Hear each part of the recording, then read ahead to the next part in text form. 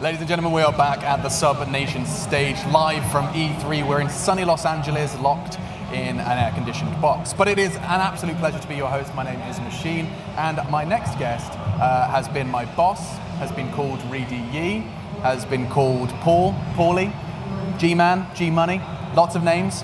His name is, of course, Paul ReDeYe Chaloner, and a figurehead of the esports scene, and of course, a primarily ruling analyst desks, casting desks, something like 50 games. There's probably 65 now. 81. Like 50, 60, 80 games involved in, and it's an absolute honor. You've got so much to talk about.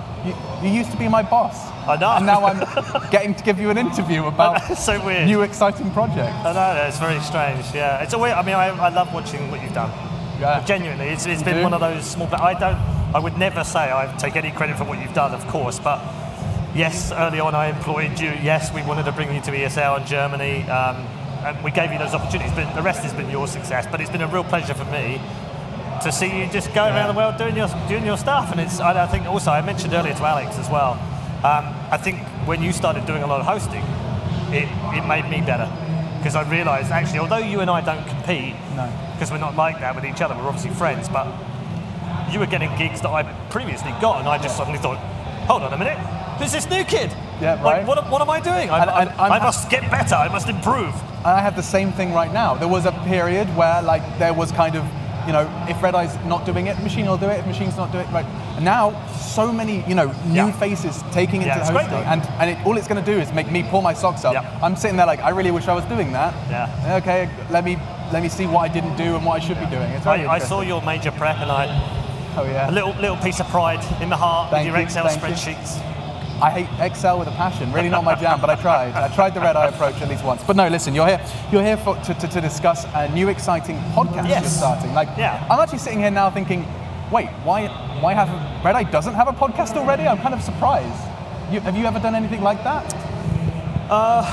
No, not really. I mean, back in the day, we did like an Unreal Tournament podcast, like, I don't know, 12, 13, 15 years ago or something. So let's just say...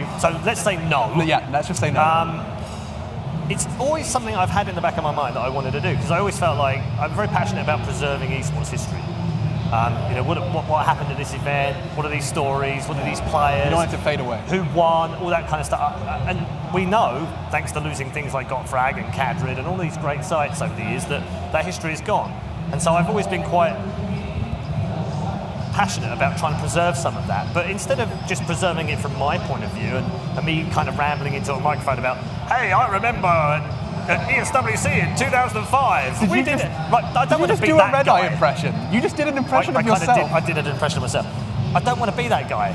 Okay. So instead, I wanted to start a podcast which allowed me to fulfill that ambition of preserving some history, but in the words of the people that were there at the time. Okay. So the idea behind the podcast is we're going to do 10 shows in Series 1, and if it's popular and people support it and they like it, then we'll talk about doing more. Do we have a name? It's called the Voice of Esports. Okay. Which is, I guess, related to me, but it's more about the voices of esports. Yeah, it's about the people of esports, and it's purely audio only, so there's no television. I know it's a bit weird in our day and age because we're all about streaming, but I think podcasting is a very undervalued part of esports, and we don't have enough of it right now. So I'm hoping that we can add something new into that. But also, I don't want to just do the standard interview of, hi Alex, talk to me about your career. Sure. I mean, that's interesting, but it's not so interesting after you've done it once it's been 20 done. times, right? Precisely. And you've had those interviews. So I want to be, the first guy we got on is Marcus DJ Week Graham, who's a personal hero of mine. He used to be my boss. He was my mentor. I feel like we're going around in some sort of weird cycle now. Never stops. And it was just a thrill to be able to interview him and get him to talk about himself and where he came from and his childhood and what games did he love playing and why did he want to do esports. And so I want to preserve that kind of history too, and then get people's views on what is franchising, is it good for esports, and get people to talk about the issues of now. Here's a question for you. You are a freelance host, as am I. Yeah. If I was thinking about certain questions like that, why do I get anxious about discussing, is franchising good?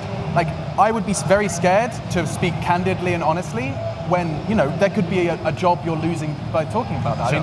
I mean, is that something you're conscious of? Are you stepping a little away from the, not that you're not looking for hosting jobs, but are you willing to put that on the line a bit more? I think it's, I mean, that in itself is an interesting question. I guess I probably do, in the back of my mind, I probably do think I need to be relatively careful about what I say. But at the same time, I want to be honest. I want to be straightforward about it. I want people to know my views on something.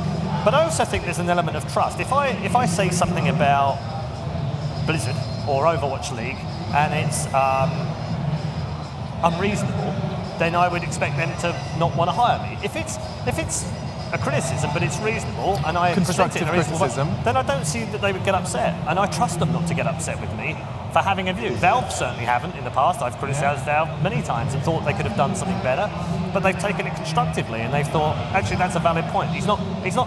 I'm not being mean to be mean for mean's sake or just to be an arsehole. I'm doing it because I think that the game can be better, or the community can better, or they can do better, and it can improve things. So, yes, I worry about it, but I also think if a publisher is going to be that upset about something I say, then I don't want to work for them anyway. I mean, that's a nice way to think about it. Of course, you know, opinions and stuff can get everyone in trouble. I feel like, especially in this day and age, I have a filter on everything. Everything I say, like as soon as one of these is, or one of those. I'm sure my Code Red guys are in there going, please, for crying out loud, please stop. No, but so this is a podcast. You want to be, you know, you'd like to get as much of the what's the word? The filtered nonsense away. I do and I don't, Alex. I think more for me it's about the personality explaining who they are and their journey. You're just a platform. Yeah, and getting some opinions is kind of along the road. Yeah. And if they're comfortable, great. You know, I think we recorded the first one with Marcus yesterday. It was a fantastic experience. Yeah. I learned an awful lot about him and I thought I knew him really well. So I'm hoping that people enjoy what he has to say. And actually, some of the more difficult questions I gave him were things I thought he would be fine with. Interesting. You know, I was like, you know, who's your favourite player you've ever watched? Now, actually, thinking about it afterwards, he's spent the best part of 20-odd years in esports. Yeah. Maybe picking one person out was quite tough, actually. Who did he go for? Spoiler alert. Okay, fine. So when is this episode? Like, when can we expect it? We're a couple of weeks away from the podcast. Obviously, we take a lot of time. It's going to be on iTunes. It's going to be on Spotify. It's going to be on TuneIn. It's going to be on 80 radio stations around the US as well. Wow. It's our friends at Westwood One who are going to publish it. So it's going to take a couple of weeks before it goes online and goes in the system. But yeah, keep an eye out for it. It's called The Voice of Esports. The Voice of Esports, available on all platforms. And it'll also be part of the Zach Zane show as well. The Zach Zane show, which is going out on Westwood One as well. So fantastic. No, so, big audience. Yeah, and a new audience, perhaps. I mean, it links back into what I was talking with Jake about. But outside of the podcast, which is exciting, we were having a conversation just before we came out, and you used the word plateau. Yeah. You said you felt like you didn't have anything to focus, like you didn't have goal-driven, and you felt almost absent of a goal. Is the podcast the goal, or is there more to come? It's part of a move, not away from hosting, but just and I'm not retiring. It's not nothing like that. I can see the headlines. Yeah. So, but it's more about, and it might even sound borderline arrogant, but I feel like I've got to a point in my hosting where I feel like I'm doing the same stuff over and over. I don't feel like I'm progressing. I don't feel like I'm improving the way I did before. And I can't really put my finger on it because I'm trying to, and I'm trying to incorporate new things and learn. I mean, maybe you can sympathise with me. You've gone through these plateau moments. Yeah, of course. But mine's been a while now. It feels like I've been stuck in fifth gear, and I know I've got another gear, but I can't find it I've got a box of neutrals somewhere. Yeah. It's motor racing analogies. Yeah, driving analogies. Still have a green license, by the way. Yeah, quite. So yeah, I felt like I needed a bit of a change, and the opportunity to work with Westwood One and the podcast came up. I've been writing a book for the last 6 months on esports, and we have a publisher now. In fact, we have 2 publishers which are fighting over which one was the publisher, which is amazing. That's so exciting. And that will come out probably in May next year, but we'll finish the book by September this year. It's a primer. It's not going to be like hardcore esports stuff. It's going to be a bit of everything to try and give fans a decent inside look to the world of esports, but also non-fans, people that maybe got a little bit of interest. They've heard this esports. What's it all about? So is it more general esports, not the talent perspective, or is it the talent perspective no, as well? it's a cross-range thing. It's a bit of history. It talks about people like Billy Mitchell, who set world records in Donkey Kong and Pac-Man back in the day, and it kind of asks, where did esports come from? There's history about the Space Invaders World Championship in there. There's stuff about Deathmatch 95, Thresh, Fatality. Oh my goodness. All that kind of stuff. But it also examines the origins of Korea and how Korea was influential in esports. It looks at our jobs, what goes into our jobs when we go live, how nervous are we, what's in the background, how many producers have we got in our ear or not, how much time we have to fill on show, all that kind of stuff's in there, which I think you'll probably able to see plenty of stuff that you've done in your career as well. Yeah, but there's also plenty of generic stuff in there for the mainstream kind of, I don't really know what this is, what is a team, how does a team work, who are the people that I should watch in games, what games should I look at, how is the hierarchy, what's a viewer, what's an orb, those kind of things will be in there as well. So hopefully it'll appeal to a nice cross section of people, both esports fans and new fans. And does the book have a name? Not that, I know the podcast is already fully named, but have you working title? But I don't know if we're going to publish it like this, so I don't want to spoil it. Don't do that. Basically, at the moment, the working title, and it is just a working title, is This is Esports and How to Spell It. That's actually quite brilliant. Yeah. I didn't come up with that, by the way. That wasn't. No, I wish I'd be like, I came up with that. It was easy. For anyone watching on the stream who doesn't follow Paul on Twitter, there's probably a few of you. Perhaps you don't know who Paul is, and this is your first experience of him. There is one thing that I imagine. I don't even know how it got started. You have become a meme. You have become a meme for multiple ways. There's multiple ReDeYe memes, but one of them is you can't stand the capital S. But that was how esports was for a long time. I swear the capital S has been around for. I remember growing up and seeing capital S esports. Yeah, I think you're right, but was it when the definition came out that you really wanted to? Before that. Okay. It was one of those things where I think we'd settled on the fact that esports is no longer short for electronic sports, which is what it was 15 years ago. Look at ESL. It's just esports now, and it's ubiquitous to the whole industry. That's what it is. The problem then comes is that then makes it a collective noun. And the grammar Nazi in my head says if it's a collective noun, it's not camel case. It has to have a capital at the start, or if it's in the middle of a sentence, it's all lowercase. Yeah. So I think that's what actually happened. And then I started noticing new people come in, where everyone else was correcting it, new people would come in and use the capital S, and it was a kind of a pseudo way of going, you must be new. Yeah. But you see, electronic sports, and it's two words. But it feels like a very quick way of summarizing. Yes. When you've only just heard about it, and it's people playing video games, but it's kind of like sporty and there's money involved. Esports with a capital S, it makes sense to you. Yeah, but I don't even use that when we talk to people non-endemic brands. We tend to call it professional gaming or competitive gaming. We rarely ever call it esports.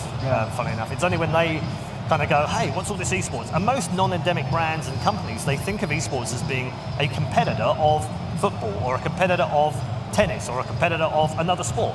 So I'm like, no, it's a collection of sports the same way as sports are.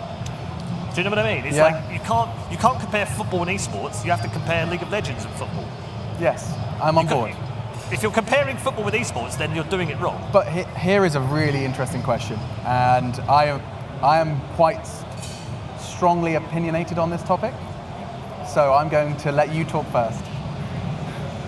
You're using sports. You're describing it as a sport. Do you care? Do you think we have to be it is a sport, and then this whole argument it's not physically straining, and then they go, but pool and but golf, and it's just this horrible unnecessary war that, in my mind, I've already made my opinion clear. I'm not very good at this. Doesn't need to even exist. Do you think it's a conversation worth having? Is gaming a sport? So I think firstly, is it a conversation it's worth having? Not for us, because we don't care. The mainstream seem very bothered by it. But where do you think that comes from? Is it because I think it's a a lack threat? of education and knowledge and understanding of what we do, and I think that's okay. There are still a lot of people that we haven't reached yet, that we haven't shown what we do, right? Sure. So I think part of it is us kind of going there and evangelizing and enthusing and educating, but part of it is that we'll never conquer that for some people. They just always believe that we're somehow not a sport, and that's fine. I'm okay with that. They can have that view. I think, for me, do I care if it's a sport or not? No, I genuinely don't. And I also don't care whether it's in the Olympics or not. No. I think they care more about it than we do. Like, they need us more than we need them. They need that feels like quite right? a big statement, doesn't it? But they do. I think they need our demographic more than we need them. Because young people don't have the same aspirations anymore. They want to be a professional video game player. They want to be on Fnatic and Team Liquid rather than Team UK and Team USA. As a 20-something who has a lot of conversations with 20-somethings, I rarely hear them sipping an IPA going, "Oh man, that long jump's coming up next Thursday. Can't wait to see how far you can jump." Doesn't really. But that said, I still have a healthy respect for the people that want to go and play in the Olympics. I think it's an incredible thing to do. I don't dislike the Olympics either, but I just feel that what they're trying to do in cramming in esports is not authentic and ill-informed. And I'll tell you why, because right now they're saying, well, we might have esports. If you're lucky, we might have esports in our Olympics, right? If you're lucky enough. But we can't have Counter-Strike, that's too violent. Yeah. Well, okay, don't you also run boxing, which kills people and has fatalities and injuries? Do you not run shooting and archery, which again, if people get out of control, those things can hurt people? I'm not saying those athletes will, but it has. It's a dangerous sport, right? I'm on board, yeah. Is Counter-Strike really that dangerous then? Has it killed anyone? Has it hurt anyone? Is it a violent video game? Sure, it is, but understand the fundamentals of esport and why those players play that game. They don't play that game to run around getting headshots because they're like, yeah, I love killing people and shooting people. And they're not doing that. They're doing it because it's a competitive mode and it's an ability to showcase their skills. And isn't that what the Olympics is about? Yeah. Isn't it about showing off the skills at the top end of any sport? Of course. Yeah, any sport. Yeah, I guess. It's an interesting one. I think the follow-on from this conversation is the conversation of, like, how can we, as viewers, as esports fans, as people that want to see esports have longevity and succeed, how can we take steps to better stop those? Like, there are boardroom meetings happening with people with influence and money, and an avenue to help esports in one way or another, or be a part of it and do it properly. How do we ensure that they're getting the right information? Like, how do we know that there's not someone there who's done a bit of Googling, told a couple of porcupines, and is giving powerful people the wrong impression, the wrong angle, the wrong approach? Like, that's something that I think is becoming something I'm increasingly scared of in this space, is that the right people are getting the wrong information. And I think that's one of esports' current threats. Not that it's going anywhere, but I'm fearful for, what if they get a little too burned on their first attempt? No, I mean, it's a fair question, and I think we do have those people, unfortunately. Yeah. Most of them are fake esports consultants on LinkedIn. I've seen your tweets about those. Drive me mad. But I also think we've got some incredible people in our industry. People like Richard Lewis, people like Thorin, people like Scoots, who will happily call out this crap and say, no, we're not putting up with that. We've been down this road before. We've been ripped off. We've been, we've had the snake oil guys before, and we can see them coming a mile away now, right? And I will call that out, and you will call that out. And there are plenty of responsible people that are in privileged positions like us that will call that stuff out, and it won't get far. No? No, it won't. I think we underestimate how powerful we are as a group of people. And everyone watching at home. Honestly, I'm always baffled when I go through like a Reddit thread and I see this like further deep understanding of whether it be a team or whether it be esports as a whole. These are people that are just fans. Yeah. They enjoy it, they follow it, and they are capable of very well-structured, well-thought-out opinions on esports and its future and past. And yet, there's no way for that to get into the ears and the emails of the people that are taking a look at esports for the first time. I think that will happen. You will? But it's down to us to educate and re-educate. And we see a lot as an agency, as co-red agency. We see it a lot because we go and see brands, and sometimes they've got a dim view of a game or whatever. And it's just down to us to change that and educate them. And I think most sensible people will come around to that. And sometimes it's not even about sensibility. It's about, this brand is a particularly friendly brand to something or other, and therefore they can't be seen to do this game. And that makes perfect sense. That's okay. Yeah. That's a bit like the Olympics saying, well, we can't have violent video games. And I totally get why. I was obviously being a bit pedantic earlier, but I understand why. That doesn't mean I have to agree with it. It doesn't mean that I can't educate them better and say, actually, you're wrong. You're treating this the wrong way. And ultimately, and I hate to say this in a way because I'm kind of in that old person's club. I'm over 45, right? Even though mentally I'm still 12. Oh yeah. But I'm going to say it anyway. These people will die one day. They will be gone from planet Earth, and the next generation will take over. Right. And your generation and the generation after you won't have these struggles of, oh, it's a violent video game, because you'll understand esports and you'll understand marketing, and you'll be the next directors of marketing, and you'll be the next owners of the IOC and all of the regulatory bodies all around the world, and you'll have an acceptance built in already. So unfortunately, some of this is generational. Some of this is going to take us 20 years to get rid of, because we're going to have to wait for these people to die. That is. I know it's a bit grim. I mean, it's a bit morbid. It's a bit morbid and it's a bit grim, but there is no telling some of these people. And your suggestion is just that, you know, time passes. It's like every sport, right? And eventually, go back in history and look at any sport where someone has challenged the authority and has said, we need to make this better. Yeah. Like, this sport could be even better. It could be in the 50s or the 60s when television came along for football. And someone in the FA said, we should jump on this. And they went, oh, no, guys, not for us. Football's played at 3 p.m. on a Saturday in the park. And we're not changing to Sundays. Right? Well, now Sky Sports dominate football because they changed the way that the game is shown, right? Whether that's good or bad doesn't matter. That's not the argument. They changed the game. How long did it take for that to happen? Yeah, when was that first suggested? Right, Another 40 years. 40 years. Because it was the 60s to like maybe the 90s, maybe 30 years, right? But that's how long it took. Formula One's had a similar road. It didn't have a single sponsorship in Formula One until the late 60s. And then cigarette brands started sponsoring whole cars. And we all know where that went in the 70s and the 80s, right? Some iconic liveries, but also some bad health signals as well coming from that. Someone somewhere said, guys, we shouldn't be taking these guys' money. And eventually it took 20 years and we didn't, right? But that's generational change. That's not, it's partly institutional, but it's not someone there and then fighting the good fight forever. So is a mistake I may have made then is I've been expecting people to have an immediate or, you know, yearly impact and make changes that can't happen without a generational shift. We live in a really fast-paced industry. I mean, it changes every month. Yes. There is a new... So it's not unreasonable to expect that level of change, but I think it's going to take us longer. I do. Okay. Yeah. That is I mean, it's almost a relief that those conversations, perhaps in 20, 30 years' time, they won't be totally necessary. No, they won't even be necessary. People won't even be having that because they'll understand at the base level what is esports. Why do we have it? It's a competitive mode. Yeah. It's the pinnacle of that game. Yeah. It's people that can do things that you and I can only dream of doing, or maybe can do once every 1,000 times we attempt it, but these guys can do it every time. Yeah. It's that incredible ability that these people have to play this video game. And that's no different to any other sport. It's no different from watching Simple fall off a ledge in midair, no-scope someone in the head, right, to win a round at a major. That's no different from watching Gareth Bale score an overhead kick in a Champions League final. For me. For you, there's similarities between that I can totally get. Yeah. And when you think of the fans of one and the fans of the other, what's the reaction? Cheering, unbelievable, I can't believe what I've just watched. It's the same reaction. Sure. Cheering and I've got goosebumps on my arm right now. Literally, can you see that in 4K? Literally, right, from thinking about the Simple falling off a ledge. Yeah. And so your suggestion is to kind of put a pin in all of this.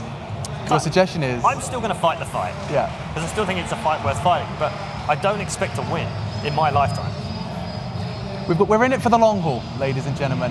Paul Chaloner, ReDeYe. I love that. Not a story for now. We're supposed to be wrapping this one up. But podcast, let's hit those one more time. If you are interested in checking out the podcast, they can get it. We're saying we haven't got a time frame yet. 3 weeks. It's going to be in the next couple of weeks. I'll announce it on my Twitter, so make sure you're following me on Twitter. That's at Paul Chaloner. At Paul Chaloner, yeah. It'll be on Westwood One's circuit. So if you're familiar with Westwood One in the US, it'll be on one of the 80 stations, radio stations they have in the US. It'll also be on iTunes, Spotify, TuneIn, and a couple of other places as well. So yeah, it'll be out there. If you want to find it, you'll find it. Yeah. And of course, there's a book as well to look forward to in a bit of a more advanced time frame. May next year. Maybe. There you go. Heard it here first. So a book, a podcast, ReDeYe, we love you. Thank you. And we are going to be taking a bit of a break. Coming up next, though, we're going to be talking to a fantastically talented voice actress and learning all about how it works and how maybe get a couple of impressions out of her as well. Anyway, we're going to take a break. We'll be right back.